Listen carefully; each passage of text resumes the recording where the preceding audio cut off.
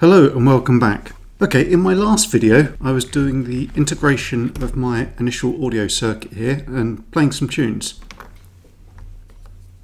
But while I was doing that, I did discover what I think is two problems with my clock circuit.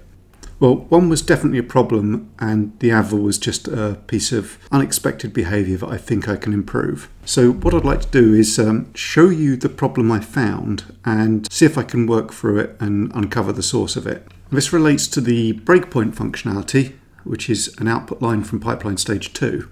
And I've got a break instruction at the end of the tune loop, so I'm going to force it to play the tune that I was playing in that video.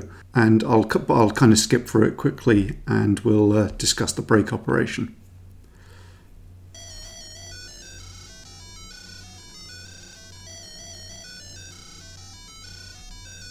Right, so the break instruction has activated the break line, which fires this MOSFET, which is the equivalent of pushing this button that drops the clock back into single step mode.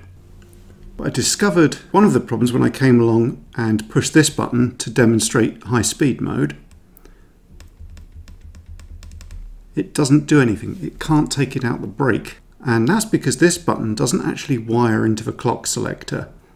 So I want to look at that later, but I want to look at the actual underlying problem I was worried about. So if I switch to the middle speed clock, then I can switch into the high speed clock. And I want you to look at the breakpoint when I do that. So it runs through the entire music sequence very quickly because it's running off the crystal at 2.5 megahertz. And it stops at what we assume is roughly the right point, but the break line isn't on. So my guess is that the clock was operating too quickly and it somehow didn't respond in time to actually still have the breakpoint instruction present here. So what I want to do is fire up the oscilloscope and see if we can prove that's the case. Okay, so I'm going to plug the yellow channel into the actual status to show we've entered break state.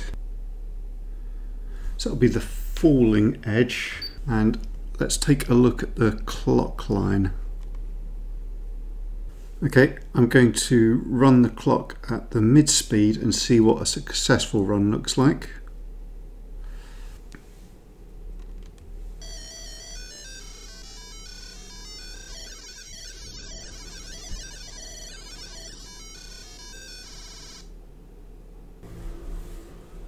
It's interesting, that yellow line is falling quite slowly.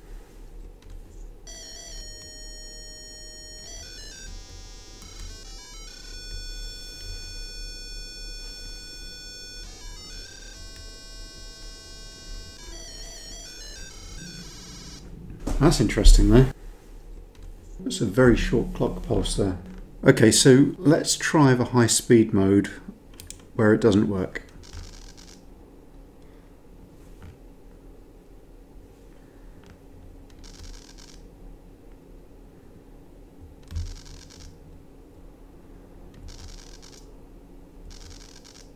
Okay, every single time we do it, we get this tiny little blip on the clock line. Doesn't even go all the way as high as the other clocks. Right, so we're running off the high-speed clock here. Here's the high-speed clock, and that's both an input into the selector and it's used to latch the selection forward. Okay, so what's happening here is the rising edge of the clock causes the current state of the selection to get moved forward in the latches, which then causes this to be selecting a different clock, i.e. the single step input, which isn't there. So this is the clock that's triggering the latch load, and that's enough to make the latch operate. But as soon as that goes high, the outputs on the selector change to switch to selecting the single step clock, which is low. That makes sense. I should have seen this coming because I did see something similar on the slower clock when I was designing this circuit, but I didn't expect it to happen here. But in hindsight, I should have done. Okay, what I need is for the clock that goes to the latch to actually be slightly in advance of the clock that it then selects here. Doesn't need to be by much. Now previously when I want to delay a signal I've used an inverter. I don't have any of those spare, but we do have a spare NAND gate there. Let's try one of those.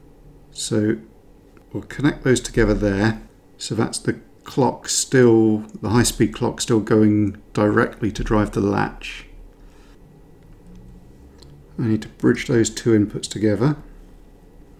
And then the output from that goes to the input to the selector. Now this clock's actually going to be inverted, which kind of doesn't matter over here, but that might help us out. Because this clock is constantly running, so it being inverted shouldn't make any difference to us. But actually, rather than just the delay of this gate, we've actually got half a cycle for this to settle before this outputs, unless it loads at the front. Let's give it a try.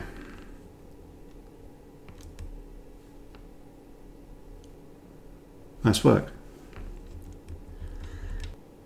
Of course, now the brake line is held, so pushing this button does nothing, which was the other problem I mentioned.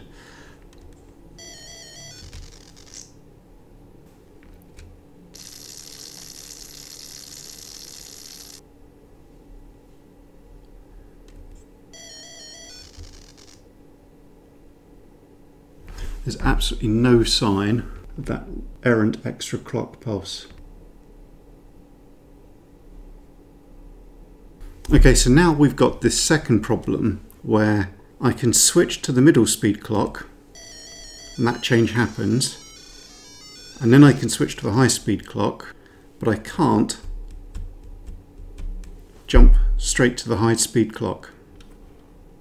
Okay, I've triggered the reset somehow there. The reason for that is quite simple. Only the first two of these lines actually go into the selector.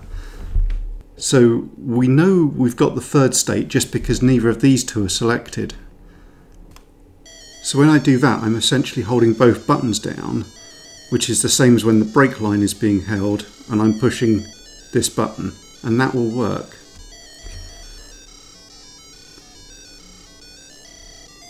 If I hold that and push that button, nothing happens. So I think what I need to do is use the upper two bits as the selection inputs. So let's leave that one in the same place. Move that one there.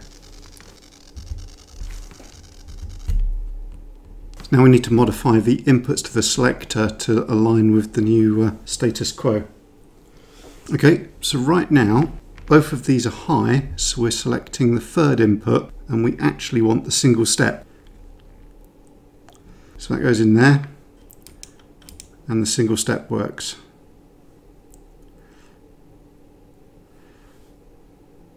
So we're already selecting the intermediate speed there, that's good. So that must mean that one will get us to the high speed. That was pretty easy. And then if both of these lines are selected, that means both the inputs are low, so we'll go down to the 0 entry, which we just need to not be floating. So I'll just bridge those two again. So high speed mode, gets to the brake, push it again and it runs again. That's awesome. That's brilliant. These buttons are now working exactly as I wanted. I do need to update the circuit diagram though. Right, okay, first up we need to get that inverter onto the clock line coming out off the crystal. So it currently outputs on clock 3. Clock 3 is an input to the 7.4 HCT 7.4. So this is what's holding the mode inputs. Now we changed this one to mode 3.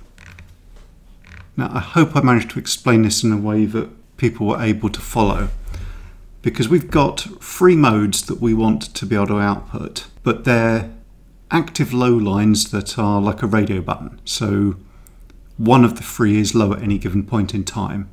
And I was using the first 2 mode lines because if any one of those 3 lines is low, there's going to be a binary output.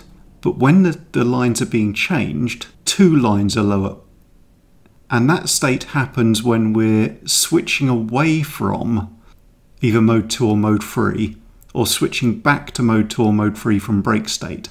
And we want those behaviors to actually switch to the higher state mode, away from the break state in mode 1. So I need to change this clock free. So it's clock free delayed. Is that spare NAND gate we were using?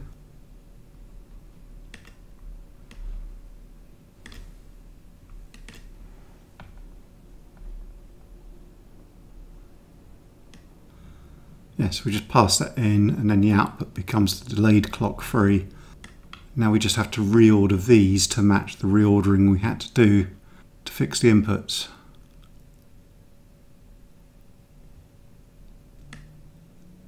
So actually clock 2 is the one we didn't have to move, but then clock 1 and clock 3 were inverted.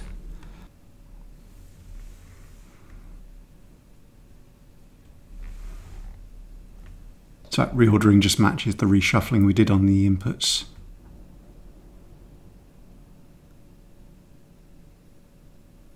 Okay, that's pretty cool. Now, I was almost ready to send off this circuit for PCB manufacture.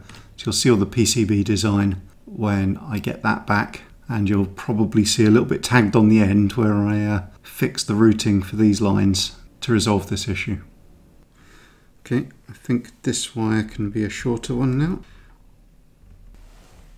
Get the scope back out. So this is all fixed now.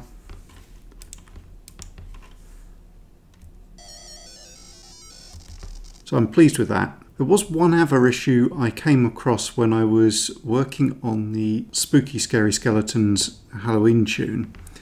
Is I added a Happy Halloween to the LCD, but it actually didn't work right. It started off by cropping the first few letters I was trying to display off. And the reason for that is ever since I put the new clock in, I've been running the processor a lot quicker.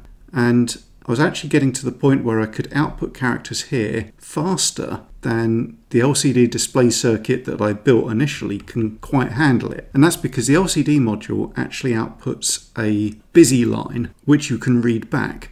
And I think it was the display clear is setting the busy line, but then I was starting to write the Happy Halloween text before it was quite ready. And that was in the slowish speed clock. So in the 2.5 megahertz mode, it's just not going to work at all. So to get this to work properly with the higher speed clocks, I would need to actually implement the busy line, which means read back from the display.